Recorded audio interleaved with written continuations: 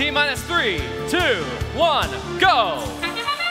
Semifinal match number 1 off. Cargo soaring. 3 for the red in the upper hub, 4 for the red, 3 for the blue alliance in the upper hub, and 1 flying at me. And Swamp with that 4th piece of cargo in autonomous. Red leads 26-18, but Spam has been flipped. This may cause an upset.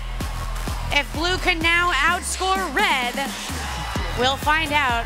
Looks like Ogre gonna play some counter defense for the blue alliance, doing everything they can to slow down Roaring Riptide and Team Voltage. Left undefended, those Wild Stallions scoring cargo in that upper hub. Children of the Swamp getting jammed here in a corner. 41-18 trying to cause some problems in their swamp.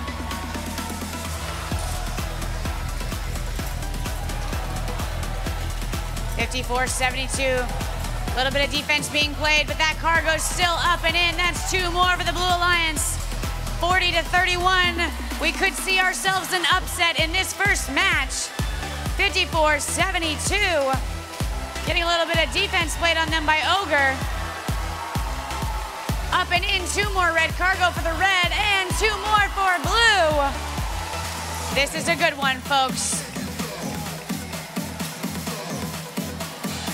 Voltage shooting high, but it bouncing out. Children of the Swamp, however, scoring their cargo. Trying to maintain whatever lead they can. 45 seconds left and just a 9-point difference in favor of red. It might all come down to these climbs. 54-72, cargo in their possession. Looking to navigate across the field through all the cluster. Swamp shoots and scores in that upper hub.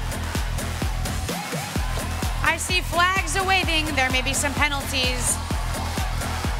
We're down, 15 seconds remaining.